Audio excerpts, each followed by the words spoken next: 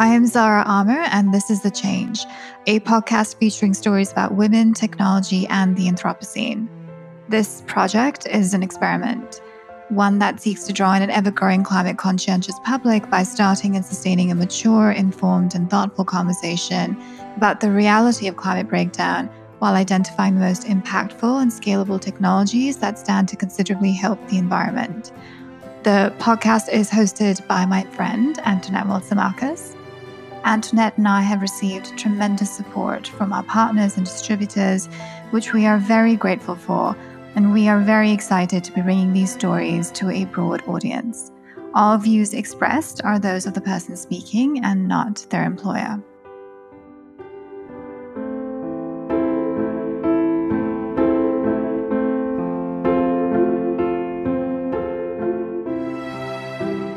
Karla Mora is founder and managing partner of Alante Capital, a VC fund investing in innovative technologies that address climate change and enable a resilient, sustainable future for apparel production and retail.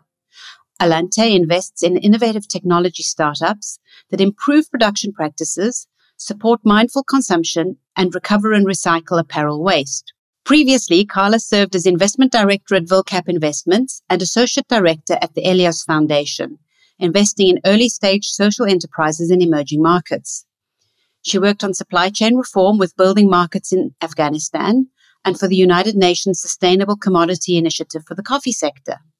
In this week's interview, Karla shares her views on all things VC-related, such as the VC funding model, the VC power law, VC and female entrepreneurship, and all things climate tech capital. Which segments attract the most capital, who is investing, where the biggest gaps exist, and why. And now I give you Karla. Hi, everyone. It's my pleasure to be here, and thank you so much for having me.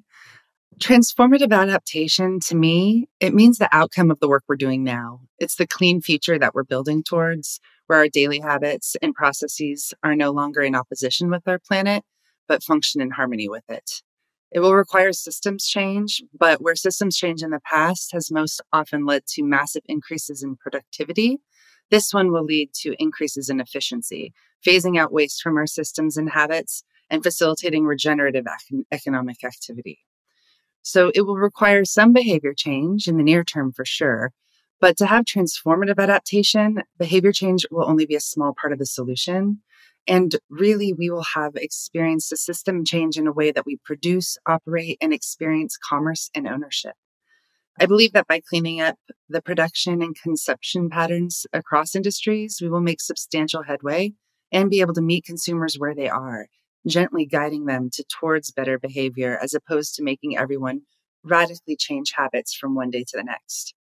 I've always been one to think differently and start from a problem and creatively figure out how to solve it, which is why I found a home in venture capital. I'm obsessed with human ingenuity and creativity and believe that we do have the capacity to rethink the way our systems operate under new environmental confines, which will lead to transformative change. And it's not going to be a few innovative ideas that lead to transformative adaptation, but new thinking and technologies that encourage positive behavior change and scientific breakthrough that slightly shift our systems over time until we're finally operating in harmony with our planet. Thanks, Karla. Tell us about your fund. What is Alante Capital's mission and investment ethos? Alante Capital is a venture capital fund investing in innovative technologies that address climate change and enable a resilient and sustainable future for apparel production and retail. So I started Alante with my partner, Leslie Harwell, to create a place for commerce, for entrepreneurs, business leaders, and investors to come together and rethink how we operate and rethink an industry. And we started with the apparel industry for a number of reasons. We saw enormous opportunity. If you think about just the clothes you're wearing, there are so many steps that come into making that garment, from the raw materials to how it's dyed and processed and sewn and woven. And all of those pieces have typically created a lot of waste, a lot of human exploitation in the supply chain.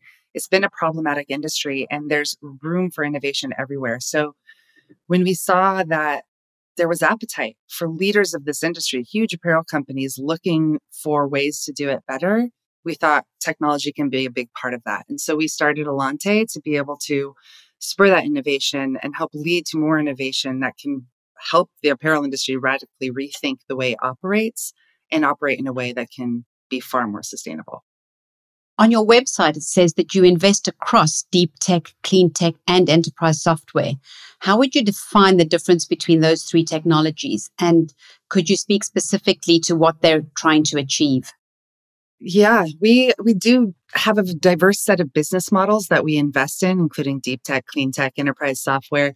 And for us, we took this industry specific approach, looking at how things are made, designed, ordered, worn, sold, recycled, all of that, and said, okay, what types of business models exist across this landscape of this industry that are able to receive venture capital, that can scale massively to become relevant to all brands. And we were able to kind of create a ecosystem of startups. And within that, we were able to see that primarily was clean tech companies, deep tech companies, and enterprise software.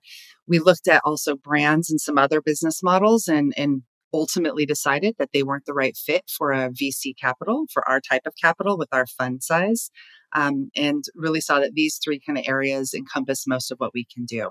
So clean tech is really, and we called it something different when we got started. It just, these terms evolve within the industry and it's, we evolve with it. But clean tech to us is looking at innovation, and it could be anything from a biomaterials company, creating new fiber, clean chemistries, innovation that can help decrease waste out of manufacturing, all of these technologies that ultimately are helping to combat climate change in one way or the other. So they're not perpetuating the environmental degradation that persists currently with the incumbent technology. So that's where we're seeing clean tech. There's a lot of that. We have 3 companies in our portfolio now that kind of fit within that space. Deep tech can also encompass clean tech, but because climate tech, clean tech is such a huge part of what we're doing, we separated those two out. But deep tech to us also incorporates some of the kind of future technologies that we are investing in now that especially start to improve our e-commerce experience. So we've invested in a fit technology recently that would be a deep tech company that enables customers to 3D scan themselves and get matched to garments. Exactly, the garment is matched as well. So that is one of the challenging pieces, is being able to size a garment and figure out from like how it stretches, how it forms, how the seams fit. Will it actually fit on your body? Not just here's your body as an avatar, you're a size medium. It's much more complicated, sophisticated than that. And so that's a deep tech solution that we're excited about, that we invested in, because it has the ability to decrease an enormous amount of waste that comes from e-commerce and returns, as well as provide data for these brands to start understanding their customers so that they can produce in a way that is accurate to what they can sell and stop overproduction, which leads often to incinerating their garments or just in creating tremendous amounts of waste. So that's a deep tech solution that has also a climate focus. Every investment that we make does have a climate focus. And then software, we look at when we're thinking about behavior change in particular, and how can we meet customers where they are today while influencing them towards better behavior, but within the confines of what they're willing to do. So rather than saying everybody just buys sustainable fashion if it's far too expensive, we're looking for ways to mainstream it and make it more affordable. And there's a huge problem within the apparel industry of fast fashion and people just buying endless amounts of very cheap clothing to wear once and, get rid of it. And that throwaway fashion is a habit. It's a way that people wear. And so instead of only saying stop that, I hope everybody does stop that and start buying more timeless pieces, but that's not the reality of what's going to happen tomorrow. So we really started looking at rental models that could work to enable people to have an ever evolving wardrobe, but in a way where utility of that garment can far outweigh the environmental costs of rental.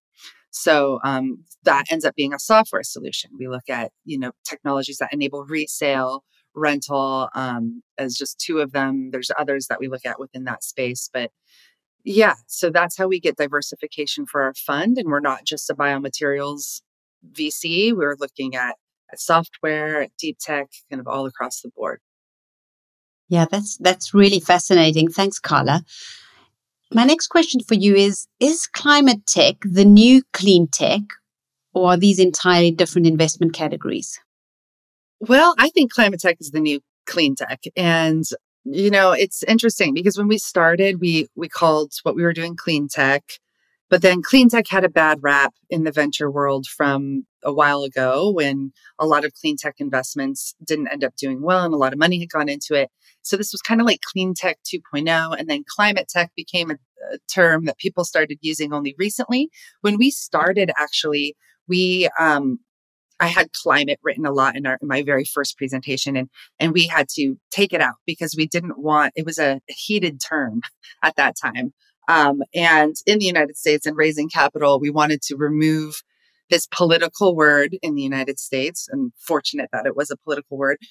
Remove that and get to kind of the heart of it so we could get people from both sides of the political spectrum investing in a cleaner future without having to argue whether or not climate change was real, which was where we were at that time. And luckily now that's not an issue. And so we're comfortable and able to talk about, the technologies we're looking at as climate tech solutions. I think climate tech encompasses more than clean tech did. And I think part of that is because innovation has continued and there's a lot more innovation happening that will enable a cleaner future across different industries and categories. Yeah.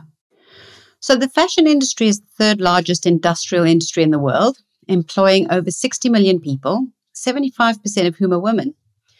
It's also the second largest polluter in the world, just after the oil industry, according to the United Nations Conference on Trade and Development. Your fund is singular in that it focuses on improving the labor rights of garment workers and the environment. How has fast fashion impacted the economic and environmental lives of poor women and children in developing countries? Well, it has affected it in a number of ways, massively. I mean, in one way, if we just look at the end of life of fast fashion, because that's part of it. So fast fashion is single-use plastic, essentially.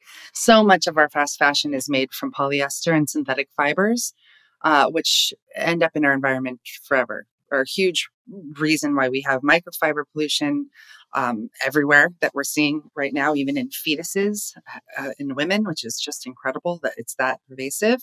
This is a huge problem with synthetic fiber, and fast fashion creates an abundant amount of it. And then it's not utilized. People don't wear it enough. It's so cheap that it's easier to wear once and throw away, or if it rips or breaks, or, that it's not something that you necessarily invest in to fix or keep forever. So we have all of this, we can absolve ourselves from that by delivering it to the Goodwill and giving it to the secondhand store. But so much of that ends up in emerging markets. It's shipped out to either be downcycled and to become rags or sold on secondhand marketplaces in places like Ghana or, all over the world in developing countries. And it, starts to affect their local apparel manufacturing. So you have all this cheap American clothing, cheap clothing, really, that are ending up in these places. It affects their local business.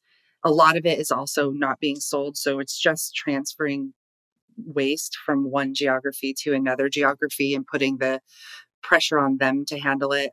So that's one side. And then when you look at the manufacturing side, much of this clothing is produced and manufactured in emerging markets or poor countries where labor conditions aren't great, aren't able to be regulated as closely, or maybe there are regulations happening and there are third parties that are going and looking, but the way that we order, so this is putting it back onto the apparel brands, the amount of quantities that we're asking for and in the timeframes that we're requiring it is putting so much pressure on these suppliers who don't want to lose this great, customer, that they start sending it out to secondary suppliers and third, and that outsourcing is where a lot of the negative labor conditions happen. So that's where there are factories that are packed full of people that aren't ventilated, that, famously have fallen down. People know about the issues with the apparel industry because of what happened in Bangladesh. But it's, there are problems that happen every day in that space. It's just a hugely problematic area. There's, indentured servants and children working within in these supply chains, and it's hard to combat it within the way that it operates today. So that's all problematic. But then in addition to that, there's just so many problems I could go into. But in addition to that, a lot of the chemicals that go into making our clothes so that they don't shrink in the wash, or that they don't stain as easily, or they don't wrinkle as easily, like all of those finishing chemistries, they can be highly toxic. And in some of these areas where the women are working in the factories and working with them, they're breathing it. It's going into their water. It's affecting the water source and the communities living near it. Famously, denim industry has been hugely problematic because we like to wear distressed denim. Everyone likes to have some cool distress look to it as if it's vintage. But that, with the dyes and the processing chemicals that go into making denim, when they're sandblasting it, all of those particles are going into the air and going into their lungs and creating huge problems. Levi's has done some great innovation in using lasers to create that look without having to do it in a way that is harmful and entering, the bodies of these women working in the factories. Wow. It sounds like the asbestosis of our century. Yeah, that's a good way to put it. Let's talk a bit more about the environmental impact of the fashion industry. More specifically, I thought we could talk about the toxic relationship that is fashion and water.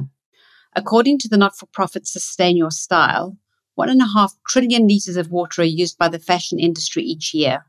200 tons of fresh water is needed to dye just 1 ton of fabric. And to put that into perspective, 750 million people in the world currently do not have access to clean drinking water. In most of the countries in which garments are produced, untreated toxic wastewaters, which contain substances such as lead, mercury, and arsenic, among others, from the textiles factories, are dumped directly into the rivers. Plus, there is the problem of fashion and microfibers in our oceans. Every time we wash a synthetic garment, polyester or nylon, about 1,900 individual microfibers are released into the water, making their way into our oceans. Scientists have discovered that small aquatic organisms ingest those microfibers, and these are eaten by small fish, later eaten by bigger fish, introducing plastic into our food chain, as you referenced earlier about fetuses having these microparticles in them. How can climate tech help on this issue, if at all? Massively. This is an area I'm particularly passionate about. The very first investment we made was into an incredible company. It's called Mango Materials. It's run by 3 fantastic women from Stanford, scientists who developed this technology. And it's PHA, which is a base polymer that comes from methane gas. So it's a bioplastic. They have figured out how to compound it and make it a melt spinnable polyester fiber. So what they've done is created biodegradable polyester fiber that can actually provide the quality of regular polyester synthetic fibers. So, but when it gets released into our environment, as it does through the garment industry, it will biodegrade in marine and land environments. So we're really excited about them. They built this to combat the microfiber pollution issue. That's the passion and driver of the CEO. She's massively committed to ending plastic pollution and came up with this really exciting solution to do that. We invested in this company alongside 2 major apparel companies, Adidas and Patagonia, as well as a lot of other investors that are now getting ready to do their next round and see them really start to commercialize. So we're going to be able to buy products with their fiber in it in the next year and a half or so. So that's one. We also look at, when you're thinking about water, I mean, there's a lot of innovation happening in that. There are waterless dyes that are being created. There are solutions to put on fiber to make them absorb dye faster without having to use as much water. There are wastewater treatment systems that can recycle and use the same water over and over and actually capture a lot of the gunk fiber dye et cetera, so that they can handle that waste in an appropriate way. We look at how do we think about water across the entire supply chain, all the way to, how are the fibers created? So looking at natural fiber, which seems to be the more sustainable choice. But there's a lot of water and chemicals that go into growing cotton and growing other materials that go into our apparel industry. So we look at how can we decrease the dependence on virgin fiber. So we invest in recycle technology that can actually recycle post-consumer garment waste into fibers that can compete against virgin quality. Right now, the recycling technology is not able to compete against virgin, so it always has to be blended. But the technology that we invested in called Circ is creating a solution where actually you can have a recycled polyester from polyester that you don't need to blend. And the cotton becomes a man-made cellulosic fiber like Tencel, rayon, modal, lyocell.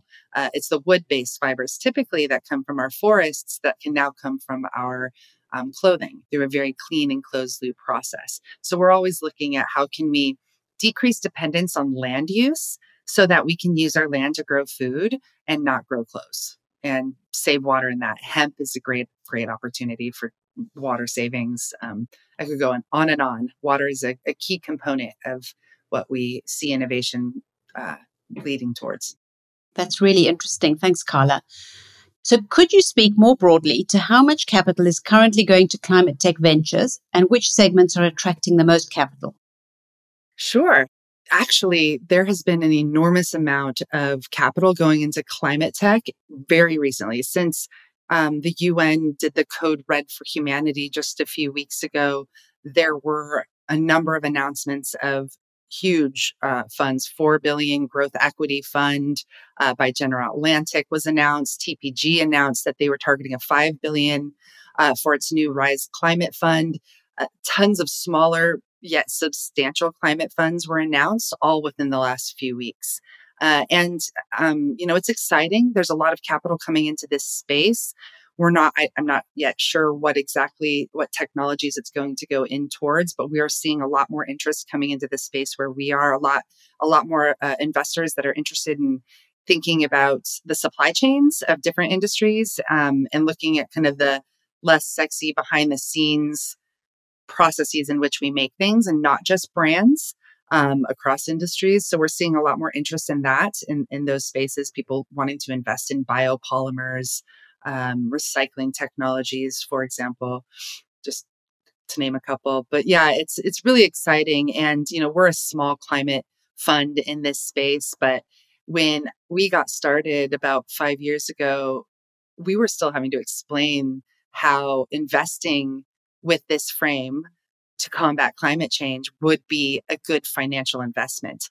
At that time, people still thought of it simply as impact investing, where they believed that it would be less financial returns with more social and environmental impact. Whereas now we're seeing these huge funds coming in and creating these climate tech focused funds. They are just making a statement that this is not just feel good investments. This is massive economic opportunities. Huge financial returns will come out of these spaces. And that's exciting because it's attracting a lot more capital.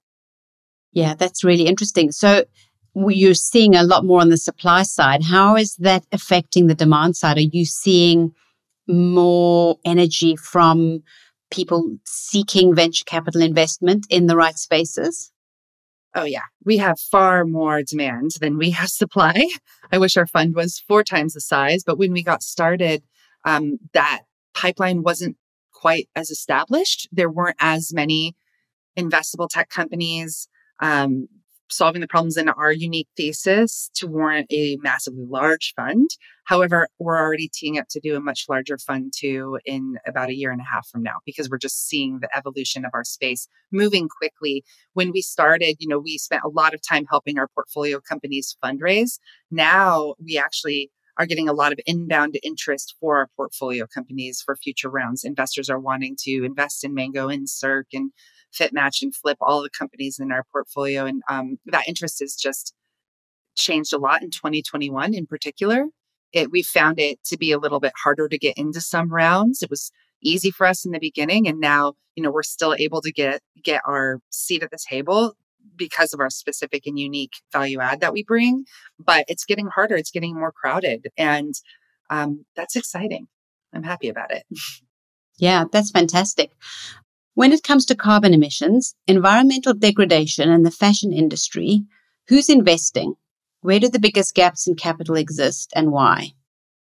Many of the leading apparel companies that we work with, these are brands like Lululemon or Adidas, The Gap, Levi's, Kering Group, VF Corporation. They are making very, bold public statements about becoming net zero, net positive, working towards decreasing water in their supply chain. And these statements are now having to be backed up with action, and they're doing things. They are investing. A lot of these brands are investing alongside us. It's exciting. It's not going to just take their capital alone, but we're seeing some new thoughtful approaches to how to actually support innovation to create the solutions that these brands are going to need to be able to meet their numbers and become net positive. We do a lot of consulting work with different brands to help them understand what the biomaterials landscape is, for example, so that they can start to see if they switch out their elastane or their cotton or their polyester with some of these substitutes, how does that impact their carbon footprint? And so we're just seeing that there's a lot more interest in thinking beyond just carbon credits and thinking about kind of what is the future of addressing this issue look like in a much faster time frame. Before, it was all of these commitments that were 10 to 15 years out. And we'll see if it all happens as fast as they're starting to say they want it to. But the fact that they're moving their deadlines to be closer is really a positive thing. It sounds like there's a lot more wider interest. So there's the traditional capital investment, but when you get the supply chain investing in its longer term sustainability in the way that you've just described, then you're starting to get a much more closed circle around that thinking, which is exciting.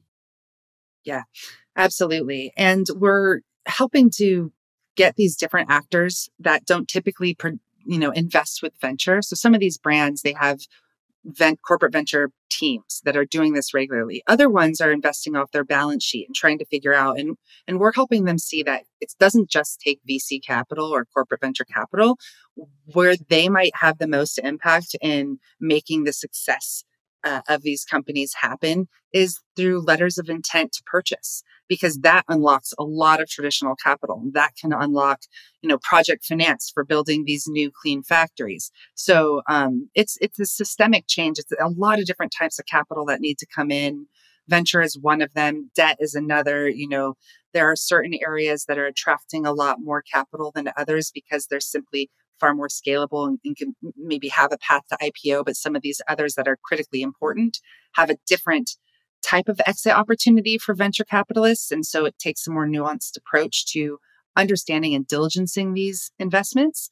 So we spend a lot of time with our co-investors who aren't as integrated into the apparel industry, kind of seeing those pathways for these less traditional VC investable companies. So we're able to attract all types of capital in, which is going to be what's needed in the near term. Does climate change cause more intense hurricanes? Why is Tyson Foods so bad for workers and the environment? How can vaccine distribution prioritize the Black and Latinx people who've been most vulnerable to COVID-19? Will pickup truck drivers go for an electric Ford F-150? Fans of this podcast might also enjoy Got Science from the Union of Concerned Scientists, featuring guest experts who answer a range of science-related big questions. Available wherever you get your podcasts. So let's just talk a little bit about venture capital and the model around venture capital. And I'd like to get your thoughts on an excerpt from the Good Tech Lab report. It reads, venture capital is increasingly under scrutiny. The hypergrowth VC depends on has several flaws. It does not suit most companies and turns startups into speculative assets. It can incentivize futile innovation, and it often comes with hidden social costs. Overall, commonly available funding in tech and science have several blind spots. Companies driven by impact by science and which are not fit for growth at all costs. Would you agree with that assessment? And what other types of capital, some of which you did touch on, venture capital aside, are available for people working in the fashion climate tech space?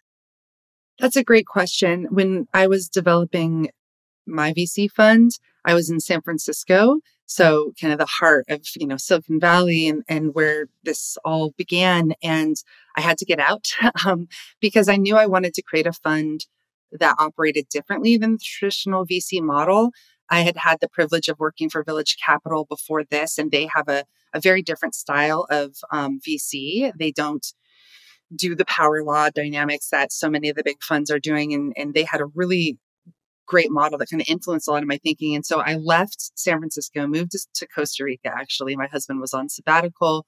We spent a year down there kind of developing this concept.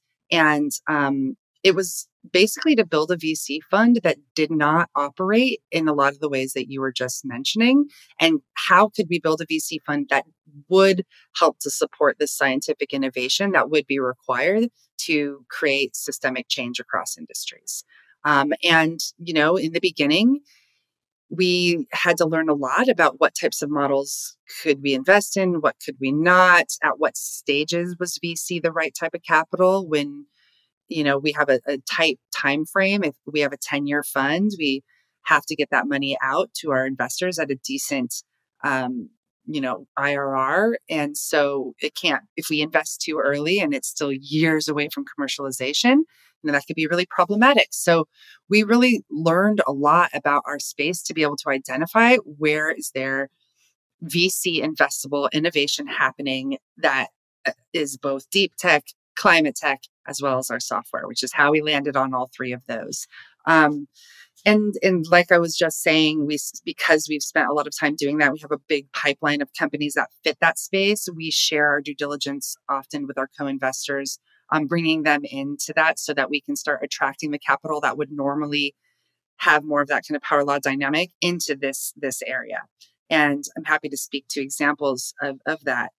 So the concept that many VC funds are focused on hypergrowth, which leads to a lot of the negative outcomes that you had just mentioned, is a problem within venture. And one of the reasons I think it persists now more than it did before is we have these mega VC funds. They're enormous funds. They have a ton of capital. For them, it makes sense mathematically or more financially to invest in many companies with doing smaller amounts of due diligence with the intention that, a few of them will do incredibly well and become unicorns and the rest will fail. And as an entrepreneur myself, I don't want that type of capital. I would love a VC to critically look at me and tear me apart and help me get stronger and invest only if they saw that there really was a true path forward to success and they wanted to be along that journey with me. So when we were building our fund, we said, we don't want to build a fund where, 80% fail and 20% return the fund times 5. We want to build a fund where most of the companies do well. And there are a couple that fail. Most of them do well and a few do great. And that's going to be and they're maybe not going to be unicorns. Maybe we'll get lucky and have one, but that's not the intention of what we're investing. We're investing to create healthy, solid returns for a lot more without the expectation of being like an enormous, IPO.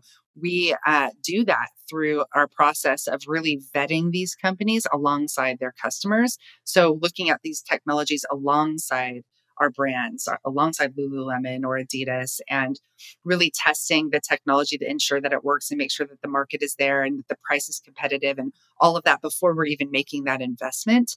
And we have a lot of these experts from the apparel industry on our advisory council, and they're looking at things alongside us too. So we're really vetting these companies in a very thorough way before we're investing and making sure that as we model out their growth, it's aligned with the expectations from the founders, as well as, we're more conservative than maybe what they would be modeling out, because that's how we need to be responsibly diligencing them. But we can still see a clear line in sight for an exit within 5 years at a decent vertical. Oftentimes it's through acquisition in the types of companies that we're looking at. So it's completely possible to be a VC fund that is thinking about this in a different way. And it just is a little bit harder to do. And thinking about the social costs that you brought up, I mean, that is enormous. And that's one of the reasons why we started this fund, because even on these like impact type of companies that we're investing in that are addressing climate change and other social and environmental issues, you could be doing something with the greatest of intentions and create enormous negative outcomes. Because if you haven't thought about how, what if that innovation takes off and becomes, massively wide scale adopted, like what's going to happen to the output? What we have to, when we're diligencing, we're looking at the process in which the feedstock is cultivated, how it's transformed, what's going to happen at the end of life. How does it, every step of the way, when we're looking at rental and resale, we're thinking about, is this actually increasing negative behaviors? And is the, chemical process of cleaning the garments going to outweigh the environmental benefits? Like we're doing that analysis before we're even making an investment, because we want to be sure that we aren't going to create some huge, enormous unintended consequence with the success of these startups. And we know the founder doesn't want that either. So that conversation comes early for us. Sounds like you're a unicorn among VC. Yes, I think so. Though there are a lot more funds like this that are coming out. Well, that's good to know, because my next question is about that very problem, this concept of the VC power law, in which gains follow a power law, so a trajectory where the financial returns of impact and climate tech investing benefit the already wealthy, as the general public has too few occasions to participate in these. So that my question is there a phenomenon whereby this idea means that only the truly wealthy actually benefit from the process of venture capital investment, because you have to have a lot of money to get into the game in the first place. And so only the wealthy benefit from investing in those things? I do think that primarily it's the wealthy that will financially benefit from venture capital. But one thing that's been exciting to see over the last few years is the number of emerging managers that are coming into this space. And so I'm an emerging manager. These are people who may not they don't have a track record. They may not have even worked in venture capital before, but they see an opportunity for this type of capital to solve some problems, and they go out and start a fund. And for those people, while it helps to be wealthy, you don't have to be. So, I wasn't somebody that came from an enormous amount of wealth when I got started, and this will benefit, me for my hard work if it's successful. So, there's a way, but like if you're just an LP investor into venture, you typically, you have to be an accredited investor, which means you have a certain amount of wealth. That isn't, you can participate. The problem with venture capital is it's a risky asset class. And so if you're, investing with a wealth manager, they're typically going to steer you away from venture. So venture ends up being a portion of a portfolio of a highly wealthy person who wants to kind of use this money in this high risk scenario, high risk, high reward type of capital. And so in that sense, the returns will benefit the wealthy people who have the ability to be LPs in that sense. But if you're investing in companies like climate tech, like what we're talking about now, the people who are benefiting, to me, maybe not financially, but are the people who are going to be the customers or end beneficiaries, end users of the technologies in that firm. So for us, the wealth coming from our investment in Mango Materials will go to the people at Mango Materials and the investors on their cap table. But the world will benefit from a, biodegradable polyester fiber that can decrease, microfiber pollution ultimately through less use of polyester. So we need venture capital, but it has not been a very inclusive industry. And I think that's beginning to change as we see more diversity in fund managers. Yeah.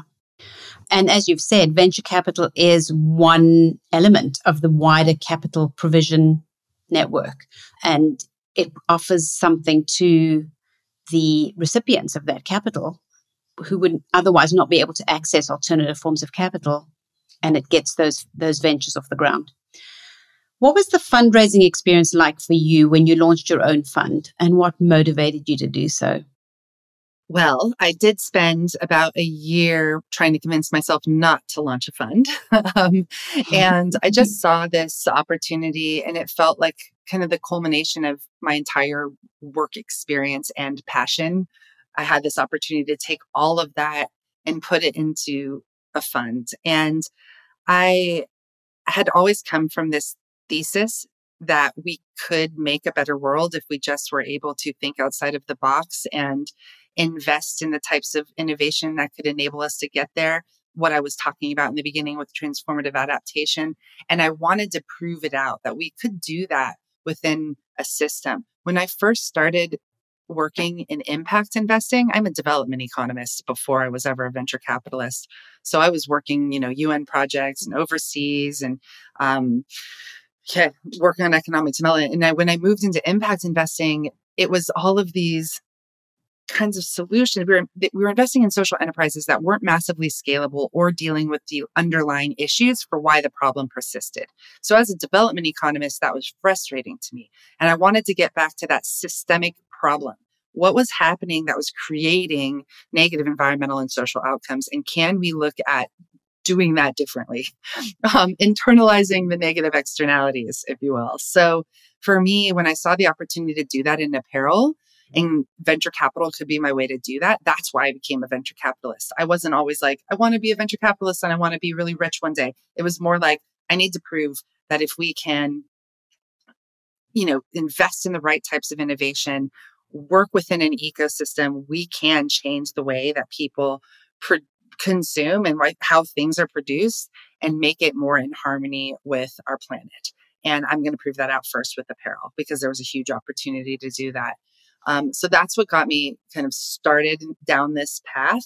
But fundraising is hard. I mean, it's always hard, but it's really hard for emerging managers. And we definitely, my business partner, she's amazing. She came on board from JP Morgan. They were investing in venture funds. So she knew quite a lot about fundraising and knew a bunch of potential LPs. So we, had that as we got started, and she's great at that role. But it's tough to do we didn't actually even realize that just what it meant to be an emerging manager with your lack of track record, like how substantial of a hurdle that really was going to be. We've had a lot of investors say, we love your thesis. This is truly unique, really exciting. We love that you operate within these brands, but we just don't invest in emerging managers. Come back for fund two. I mean, we already have so much capital soft circled for our next fund, yet we're still working on closing our first fund. And so that's been tough. And I think in the beginning, it was hard to be taken seriously as a, female fund manager in fashion, because, while we're in the fashion industry, we're not investing in apparel brands or artisan brands. We're investing in climate tech. We're investing in biopolymers and, different software solutions. And so to be able to communicate that to get the LPs we were after, who were vast majority were men in their 50s, 60s, to take us seriously was tough. But we learned how. And while we were learning how, the entire investment market started changing as well. BlackRock announced that, they needed that, if you're not thinking about climate as a risk factor, then you're not being a smart investor. And when that happened, people started thinking about our strategy differently. It wasn't like a cute impact fashion company anymore. It was like a climate tech solution for a huge, massive industry. And then things started to flow. We've learned a lot over the last few years, but fundraising for me is never fun. I mean, it's fine, but I can't wait till this fund is closed. Our portfolio is doing great and they're going to continue to. And so as we have that track record to show, fund two will be massively easier to fundraise, but it's definitely not for the thin-skinned. No, it sounds like a real challenge. Speaking a bit more broadly, according to Atomico's report on the State of European Tech 2018, in Europe, VC-backed tech companies with all-male founding teams receive 93% of the capital invested and account for 85% of deals. 5% of capital goes to mixed teams and only 2% to all-female teams. More recently, in 2019, Crunchbase stated that 2.8% of funding went to women-led startups, but in 2020, that fell to 2.3%. Why are women-led startups in tech and climate tech so often undercapitalized? What most of the literature would say about that, and what I do think I've experienced, is people fund what they know. And so if you have a funder base that are primarily white men, they're going to, that went to Ivy League schools, they're going to invest in people who remind them of themselves when they were younger. And they want to back them. They want to see them succeed. And maybe they understand them quickly, or they communicate in a way that makes sense quickly. And if you're being pitched by an entrepreneur that comes from a different background, or, a different school education, different city, all of that, it's maybe going to be harder for you to open your mind and listen to them properly and ask the right questions. And for me, that's not a challenge. I am not a typical VC. And so I'm having the same challenges as these entrepreneurs. For me, when I'm being pitched, I've noticed I have a bias towards women. So I find that I communicate really well with women. And I've helped a lot of our female CEOs fundraising. And I've noticed, in compared to some of our male portfolio companies that are having similar types of models, they've had a harder time because they don't speak in the same way. It's as if they're not speaking with blind confidence, even though they are very confident, but they will bring you up to speed with exactly where they are. And they are detail oriented, and they will talk about the problems in a more open way. And I love that. It brings me on board. It makes me feel like there's trust, and I can understand those problems. Because if you tell me that there's no problems, I tell you, you don't know your own business, because there's always problems at this stage. And so I think that for me, what I actually had to get over was bias against privilege. So when a founder would come to me that I felt came from a position of massive privilege and maybe didn't have to work as hard to get to where they got, I would question whether or not they had the grit to get to where they need to go. And so while that could be they could find it easier to fundraise from a different investor who saw them and said, that's just like me, I was seeing it as the exact opposite. And so my partner and I were like, okay, well, we don't want to perpetuate more bias, we towards whoever it is. So what's going to be our policy? So we always take a second call. So that's how we do it, is when there is a portfolio or a pipeline company that fits within our thesis and is interesting, it's fits our priorities of the time. We have that first call, and then we have a second call, because the first call, there's always a power dynamic that is a little off. I'm the one with the capital. They're the ones looking for the capital. So we get through that. We get to know each other a bit. And then in that second call is where we really start to kind of decide whether or not we want to work with this person and whether or not we like this idea, et cetera. Just because we really wanted to make sure that we were being aware of our own personal biases. In our portfolio, I don't know if this is okay. You can add this, or you don't have to. But when we started thinking about inclusivity in venture, as a female fund manager, there's a big gender lens movement. That's what it's called. Women investing in female ventures, women investing in women-led funds, et cetera. And we were, getting a lot of pressure from that community to have a very bold statement around gender, like we are investing in women. And for us, that wasn't what we set out to do. I wasn't here to only invest in women. I'm here to invest in the best technologies that are going to solve the problems for this massive industry that does impact women, and it impacts all of us. And I want to make sure that we are casting a broad enough net. So if you are looking at only the typical channels, maybe Silicon Valley and New York and certain accelerators, and you're seeing that your pipeline of opportunity is vastly male, then you're not casting a broad enough net. And so what we decided to commit to was, instead of saying we're going to invest in 100% women-led companies, we said we are going to build a pipeline of at least 50% women or minority founders. And we believe, it's our assumption, that with looking at diverse companies, it will lead to a much more diverse portfolio. Fast forward to now, we have 7 companies in our portfolio, and 100% of them have females on the executive team, and or females or minorities on the executive team, because we just invested in a company that's just female founders, but they are minority. Yeah. And so it's been 100% of our diversity metric is our portfolio now. So that's been really interesting. And also really interesting the extent to which you notice the trend for us to be biased too as women.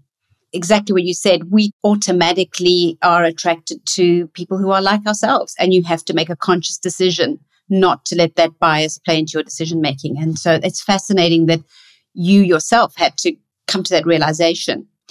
So my next question is about sacrifice. And here we are speaking to the sacrifices women make for their careers and or their families.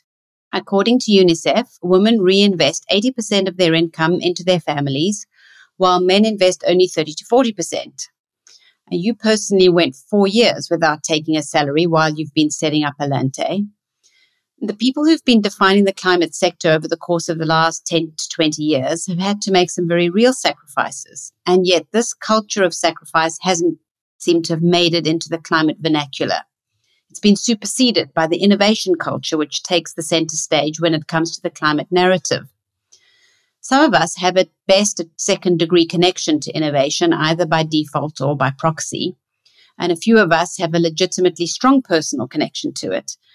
But everyone everywhere has a relationship to sacrifice. So why don't we hear more about that? That's a really great question. I had the opportunity to go to a event recently. It was a virtual event that brought GPs, so investors of funds, fund managers, and LPs, investors in funds, together in one room. And they were getting to hear, the LPs were getting pitched all of these different funds, but then also hearing about sacrifice and hearing it was all female fund managers. And it was really inspiring and amazing to hear these women's stories because they were so similar to mine. Yet while I was going through mine, it felt very isolating. And I didn't know other people who were going through the same experience as I was as an entrepreneur of a venture fund, because, I've working with startups for about a decade now. And if you're starting a company, there are a lot of resources for you, accelerator programs and loan programs and business plan competitions. If you're starting a VC fund as an emerging manager, I'm a startup entrepreneur of a fund, there aren't a lot of resources for you. There aren't accelerator programs. There's one that I know of now, a couple that are starting to emerge this year, but like 5 years too late for me. But, so that experience was really personal. I had to, I had got married the year I started this company. And so I had to, talk to my husband and figure out, I had a great job before I left it to do this and say, hey, can we live off of our new income, and how do we want to set up our lives? And are you going to have figure that out. I mean, you really have to have a partner, whether it's your partner or a friend or a family member who's going to be able to be like your confidant and help you stay positive when things get really hard, and, ask you about your day in meetings because you don't have any employees. And it's just like all of these things. My husband was really my first coworker. He remembered all the names of everyone I met with and asked about it. So there's a significant sacrifice, not to mention, we were newly married and wanted to think about having a family. And we waited a long time to get married. We, just in terms of age, it was like, well, am I having kids or am I not? Because I don't have the opportunity to wait a whole lot longer. So, I had a son who I had my baby when we were still fundraising before we had our first close. We had our first close the week I came off of maternity leave. It was like holding my little, infant while we closed our capital, made our first investment into Mango Materials. And he, was at home with me. I was working from home. And, at the infant age, it was actually really quite not that hard. He took a lot of naps. I could pull it off for the first year and a half of his life. But then the pandemic hit and my husband came home, thank God, and was working from home. And, my son was at home with us because it was too dangerous to go to preschool yet at that point.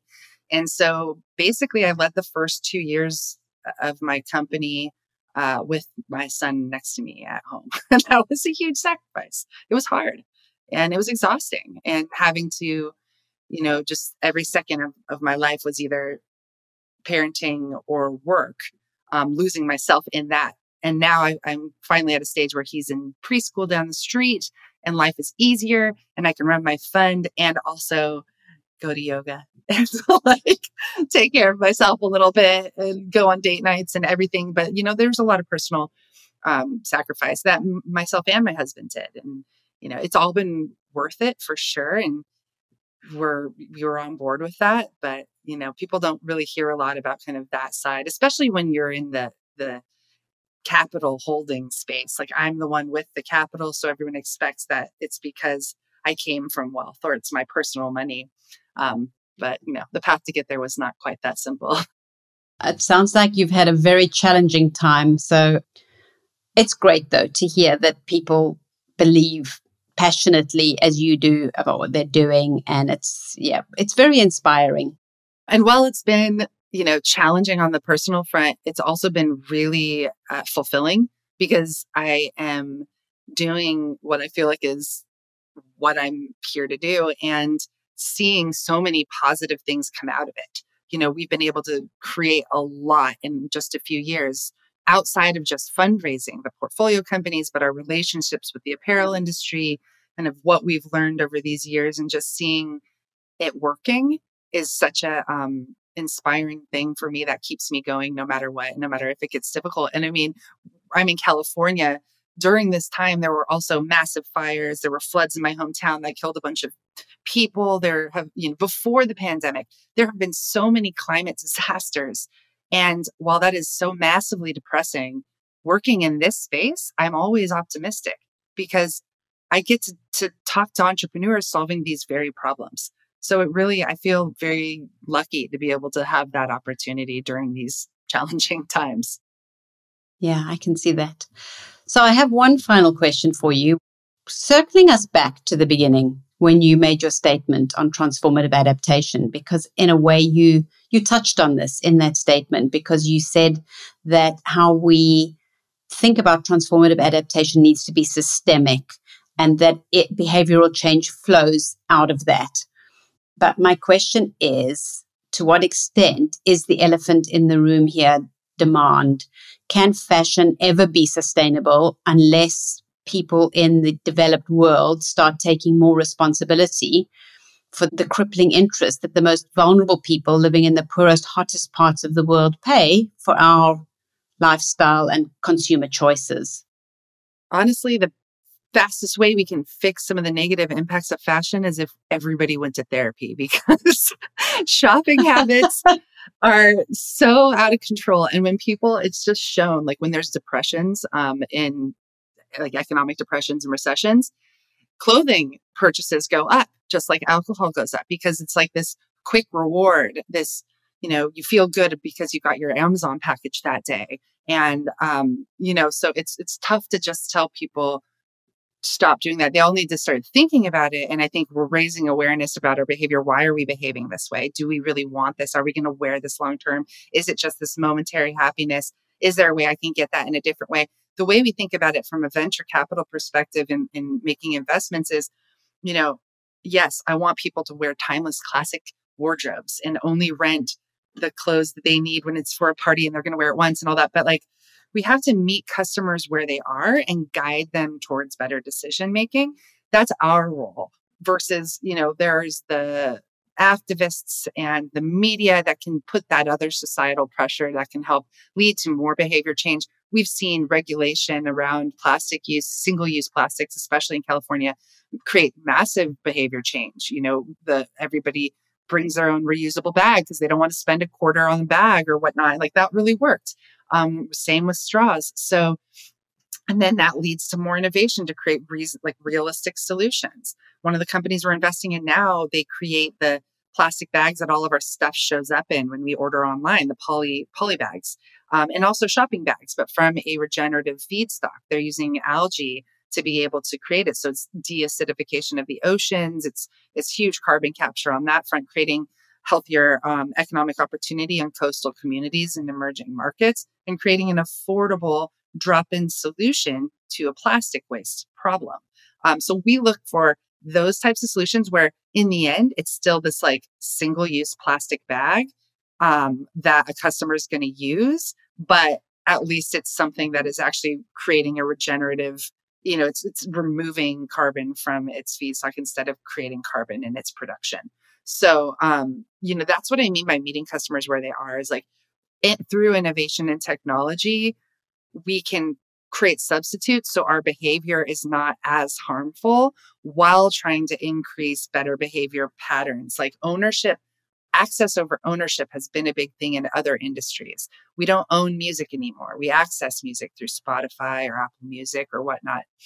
Same with, TV, and we the way that we're consuming all kinds of things is different, even with like Airbnb, and we're renting out our houses and it doesn't feel as much as ours. It's this economic engine. We can rent out our wardrobes, and there's opportunity in that where there is a huge amount of utility increased in that garment. And so less garments are needed. More people are using the same thing through these different models. And we're seeing that happening in other places, in other industries, and that moving into fashion. And that's really exciting. So these small incremental changes will lead to a systemic change. In the meantime, we're going to be working on the back end and looking at how can we create all of this stuff without creating as much damage, so that, when you are buying your fashion, it's at least not as harmful. Though absolutely customers should be held responsible. We need to decrease demand overall. And that is changing. Not as fast as we need it to, but like as a VC, I can't rely on behavior change. That's not something that's too big of a risk for a lot of the types of companies I want to invest in. So I want to see trends of behavior changing, and then I'll invest in a technology that helps push that trend faster. And that's kind of how we look at it. Great. Karla, thank you. It's great that there are people like you and investors willing to go out on a limb and make the sacrifices that you make. And it's been so fascinating talking to you. It was my pleasure, Antoinette. It was nice to meet you. Thank you for tuning into our very first series. If you liked what you heard, please subscribe. And since we're a new show, please circulate our information with your friends, family, and colleagues. Extra points if you subscribe and throw us a rating.